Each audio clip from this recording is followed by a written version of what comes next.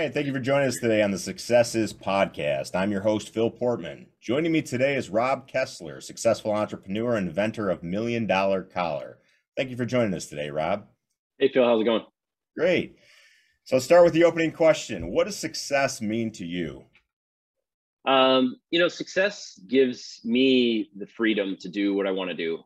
I've worked for other people, including my father, and I know that, working for somebody else just isn't my thing. And I would rather struggle for 80 or 90 hours a week than work for somebody else for 40. So, the success is the freedom to do what I want. We just bought this house here in Georgia in March of last year, so about 10 months ago. And I work on my companies until 2 or 3 o'clock, and I'm just itching to go outside and do something on the house and, get my hands dirty and bleed a little bit. And, that to me is happiness and success.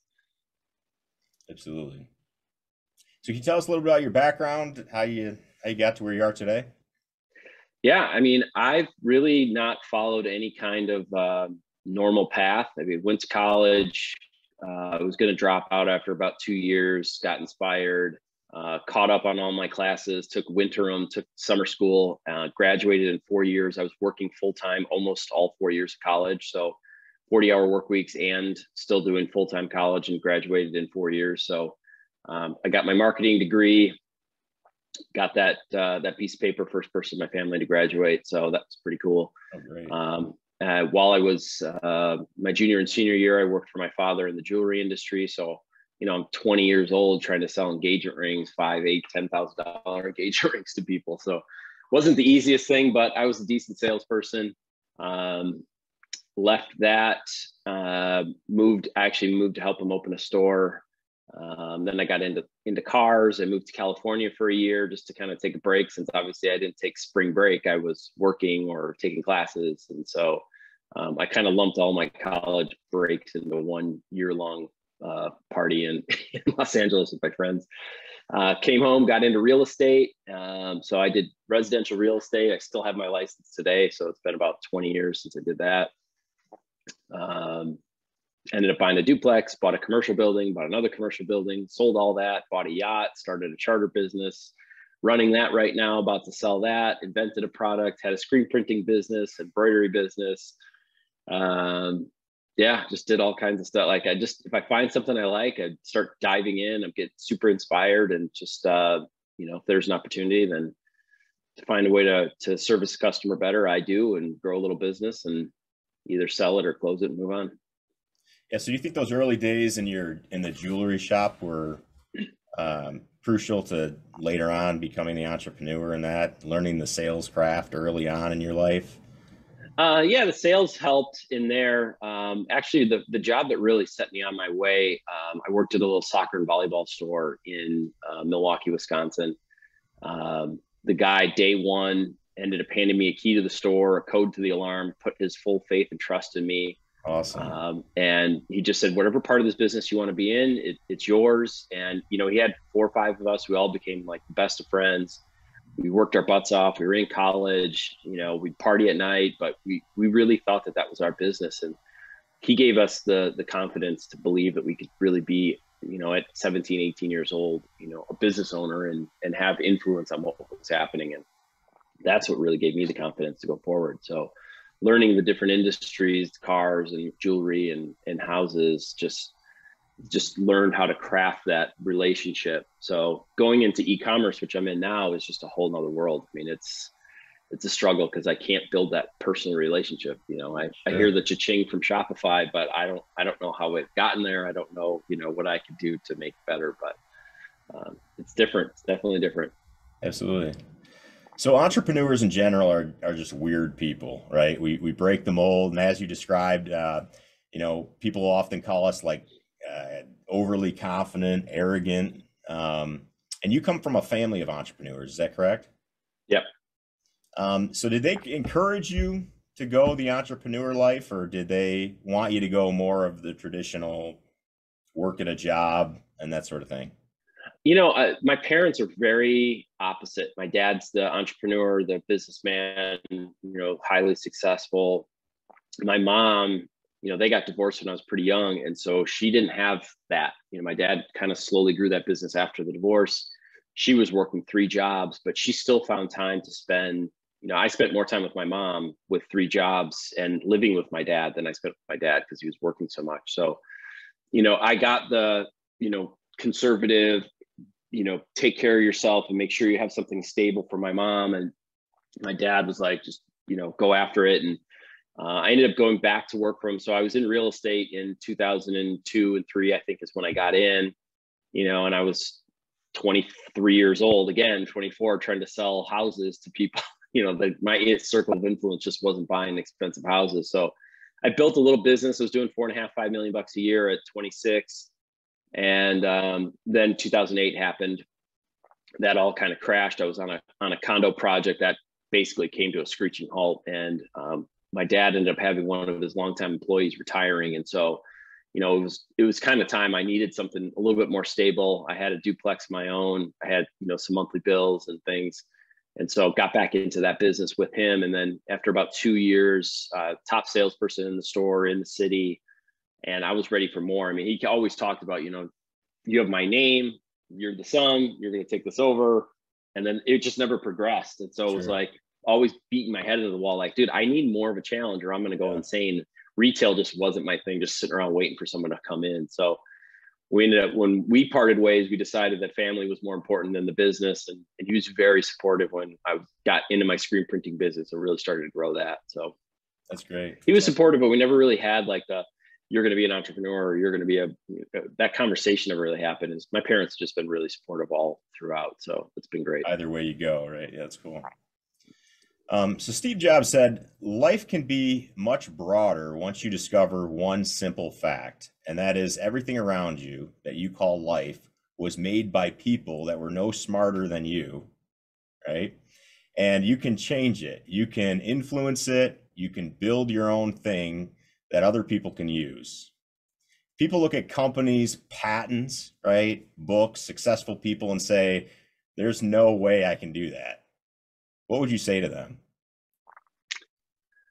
I've had a bunch of ideas before and I never really pursued them too much other than, tinkering around a little bit. But I don't know. I'm not a inventor. I wouldn't consider myself an inventor or some kind of like, game changer. But as I got through this process, I had a problem. If you look here, this is my wedding photo and my shirt. That's before I even said I do. And the photographer captured it perfectly.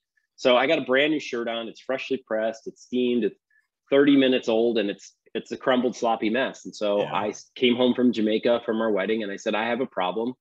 And I just started messing with it. And so it progressed. And, I was like, okay, well, here's what it is. I cut open a shirt and I put a piece of cardboard down the front and I showed my new bride and she was like, oh my God, I get what you've been like freaking out about all these years. Cause I'm ironing the front of the shirt. I hate wearing ties and I'm trying to make it look good. And she's already ready to go out. And I'm like, still messing around with my shirt. And she's like, dude, what are you doing? So, it just kind of progressed. And now all of a sudden I got into this, like, hey, I want to fix this problem and maybe I'll sell a few units to people. And I'm 7 years in and I don't want to sell a few units to a few people. I want to change dress shirts forever. There's no reason that my product shouldn't be in every single dress shirt. So, somebody came up with the collar stay in the 1800s and somebody came up with non-iron in the 50s. And, those things have changed dress shirts. And those have been the 2 major things that have happened in the last 150 years of dress shirts. So I plan on being the third. I didn't start out, coming out saying I'm going to do this, but it just kind of grew to that point. Kind of developed because you found a need, right? And I think that's one of the things I see people suffer with is they have an idea, but sometimes there's not a need for it, and they're trying to push this idea and it's like this uphill battle.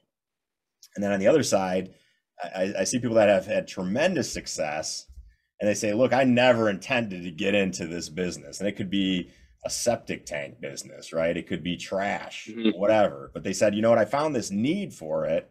And I just went where the need was and created this successful business and this booming business from it. That sounds like what you did, right? So, well, I think the difference between the person that's successful and not is listening to your customer. I mean, we were going to come out with our own dress shirt when it started and we did a Kickstarter. We didn't get funded. But unequivocally, the feedback was, why are you trying to compete with all the brands that are out there? Why not license the technology? And why can't I upgrade the shirts I already know and love? And so I changed from making a shirt and having, $40,000 worth of inventory not get me very far and take up a room in my house, to a universal aftermarket kit that can upgrade any shirt on earth. So I was willing to listen. And I think people that are successful are willing to listen to their paying customers, not their friends. I mean, your friends got a lot of opinions, but when they're willing to put up the money and then have an opinion, I listen to that guy before your friend. That's awesome. Oh, that's good advice too. So being an entrepreneur, people always approach me with this great business idea that they have, right? And then they're hesitant of sharing that with fear of, someone's going to steal it. Someone's going to steal their patent idea. Are their fears well-founded, or would they gain more traction sharing their ideas with others? I mean, what's the risk versus reward with that?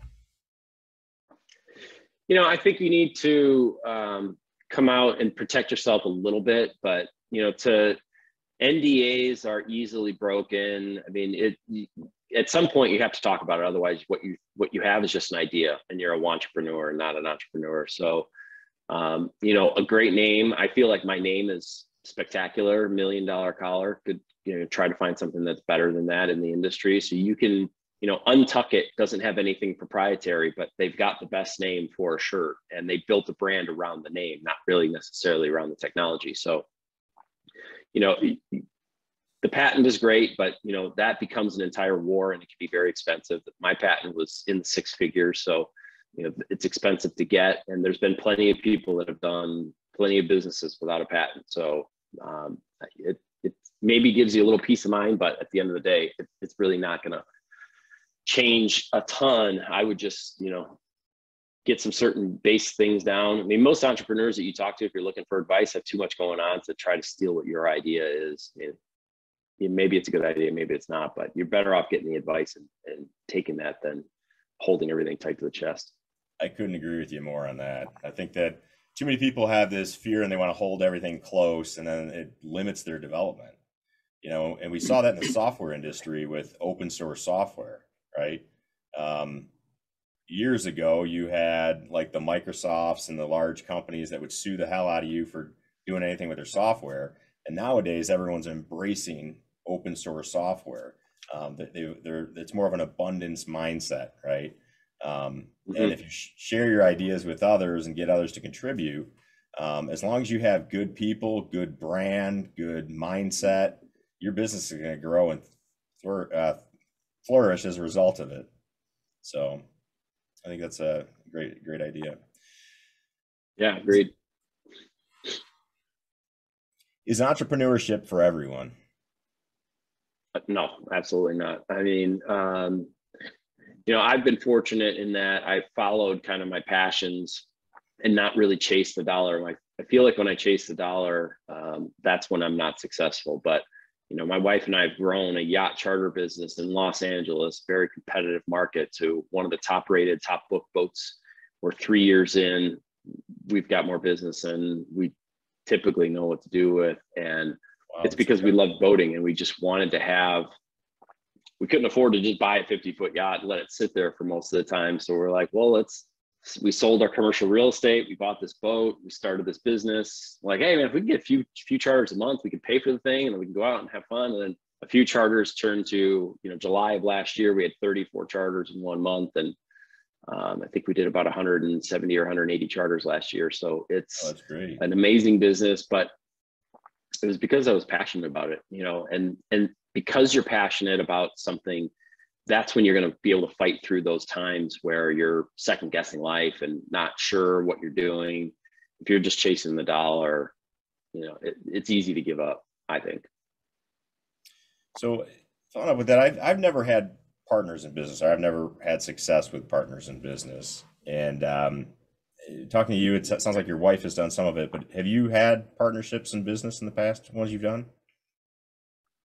Yeah, so I have a partner and a half, I guess, in my current 2 ventures, $1 Million Collar and Go Tireless. So my partner, Steve, has been with me pretty much since the beginning. And then my dad is an investor / partner in both of those businesses.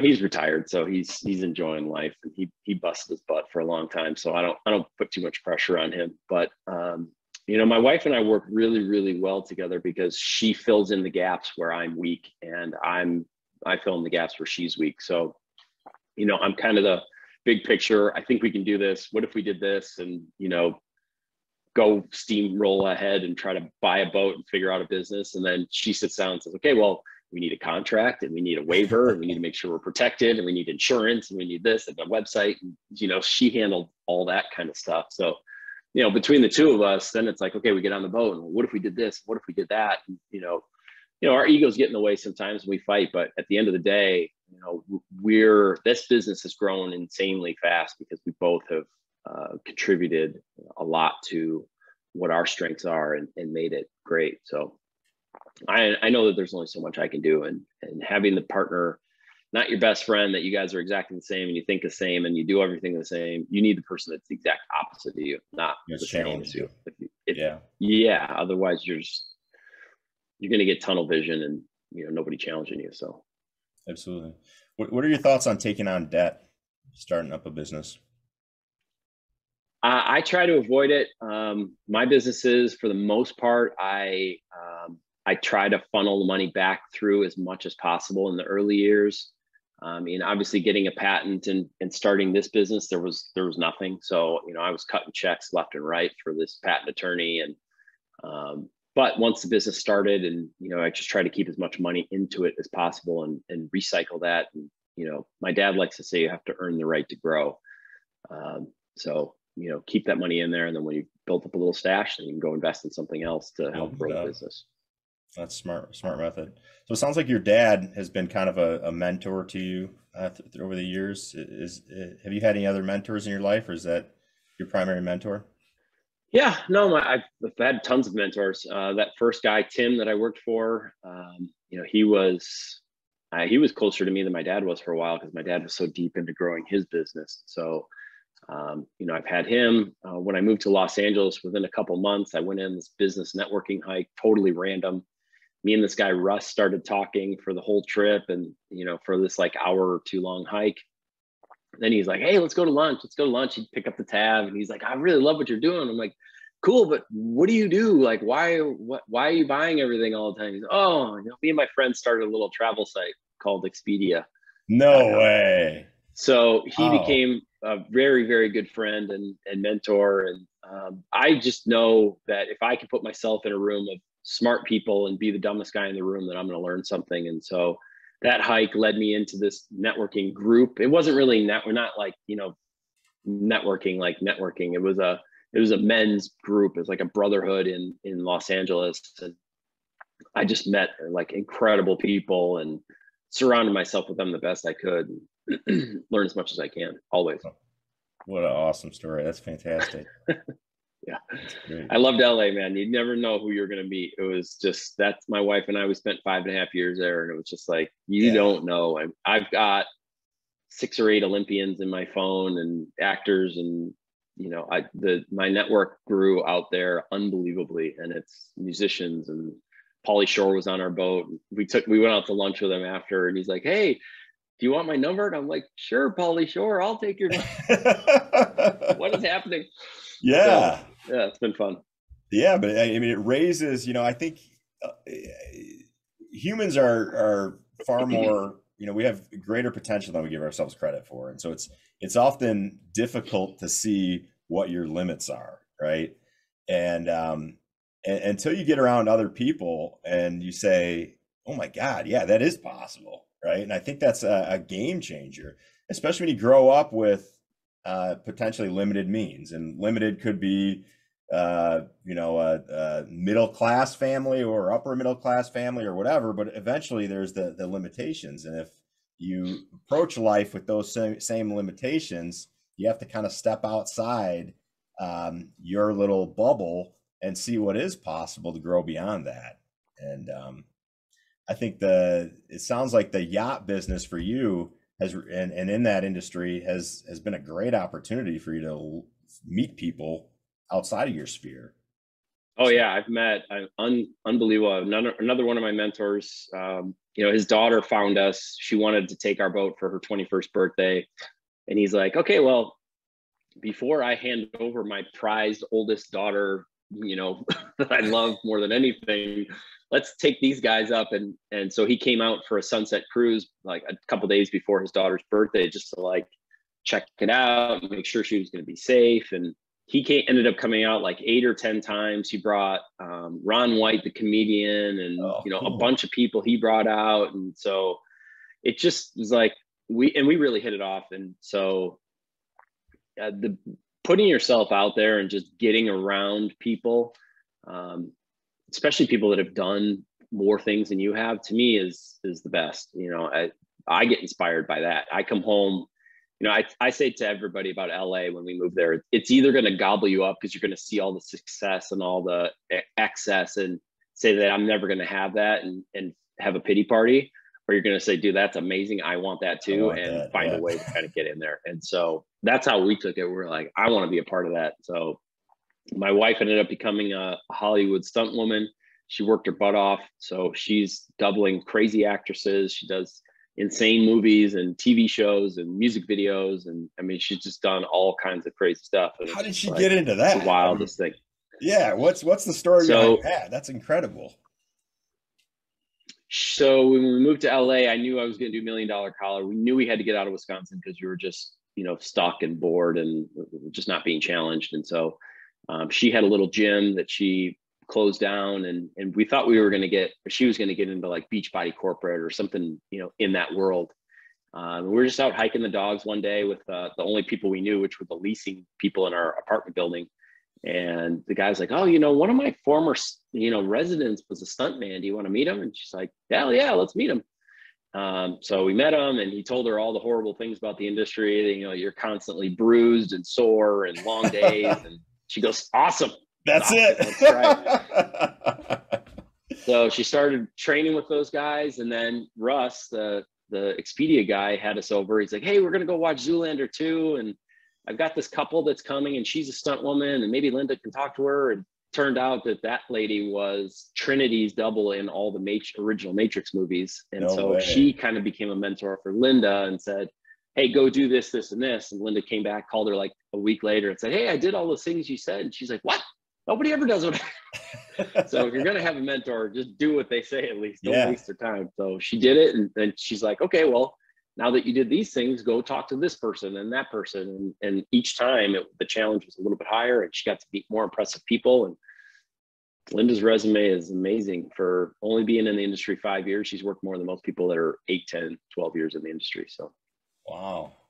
Hustle, baby. Hustle. I get it. And then it sounds like you guys are phenomenal at networking as well. I mean, just the people you're rubbing shoulders with, it's phenomenal. So, I mean, every time we'd go out to LA once or twice a year, we'd come home and be like, "God, we just met them." I don't know how it happens. Like, we just out and we met Nick and Sophie Simmons one time, and just like on these trips, we go out and we just meet these people. And it's like, dude, we met more incredible people in a weekend in LA than like a year in Wisconsin. So like, let's go. And we just do.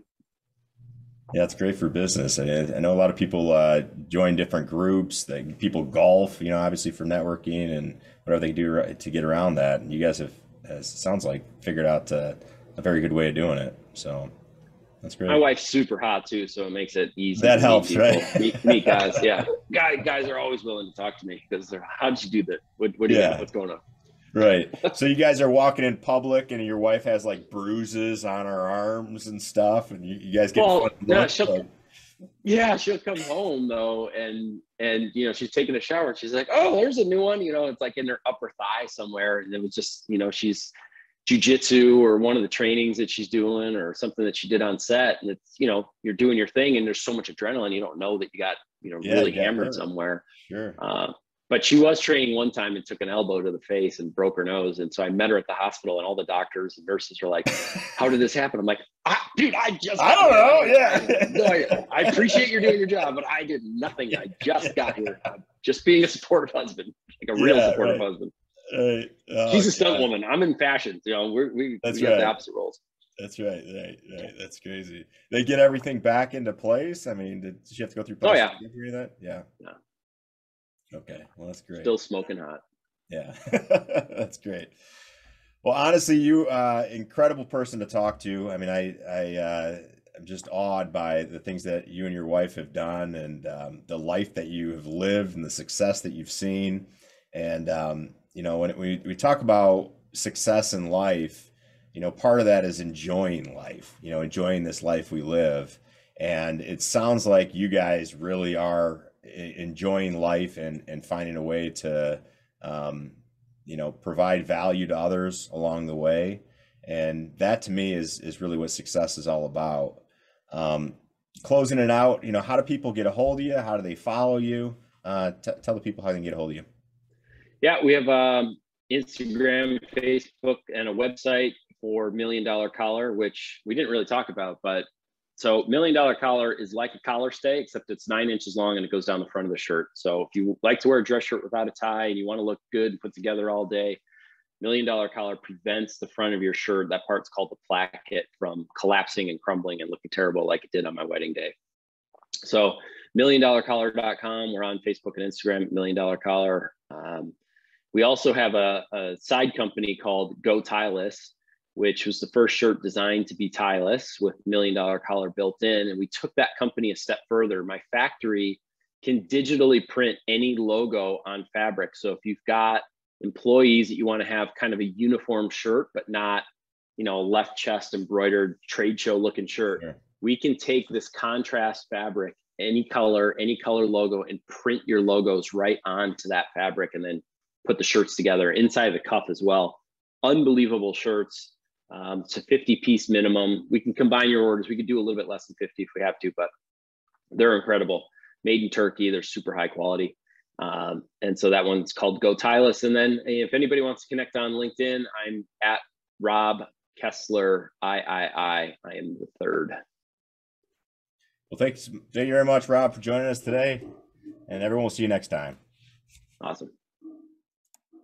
Well, thank you guys for watching today. Be sure to like and subscribe for more future episodes of Success Is Podcast. If you have any suggestions, please comment below. Look forward to seeing you next time.